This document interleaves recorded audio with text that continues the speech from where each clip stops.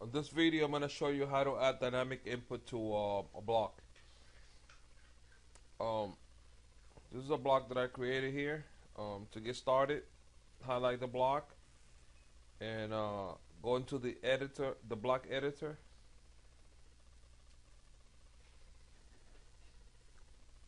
Um, this dialog box is asking you which block. Obviously, the block that you have that's active is selected already. So click OK. That's gonna bring you to the editor, the block editor screen. Um,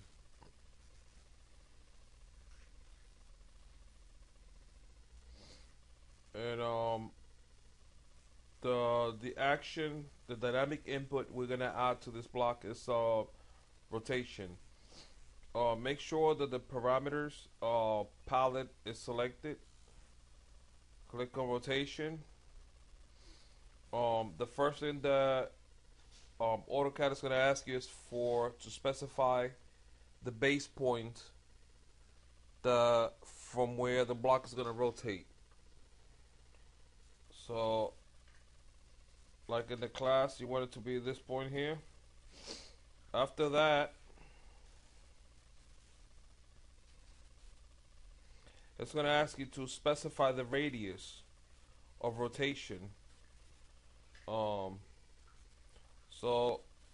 for that, what we're going to do is we're going to go to the end of the object, so it can rotate to this point here. The next thing the AutoCAD is asking for is to specify the default rotation angle of this dynamic input, and we're gonna make it 90. So just bring your mouse over to the center point and click there. Click on 90, and that's gonna be the angle. And then another thing that it's asking for is specify the label location. That's a little handle that you're gonna see on the block. That's gonna allow you to click on it and make the action active. So we want the little handle here actually too at this point. So click there, here's a little handle. After that, now what you need to do is go into the actions and match the action to the parameter. Go into the action palette. Click the rotate action.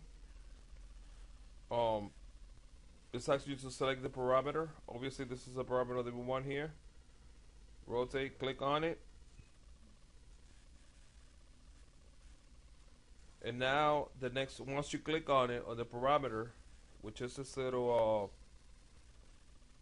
mark over here, this yellow mark over here, the next thing that it's going to ask you for is to select the objects that you want to rotate. And for that, we're going to select the whole block. Click enter, and this here is indicating that you have a rotate action, a dynamic action on this block here. To save it, just close block editor, save your changes, and now you're gonna see that when you click on the block, you have this added handle here, and this is a rotation input. Click on it, and you see that the block is pivoting from the point that you specified before. And that's how you do it.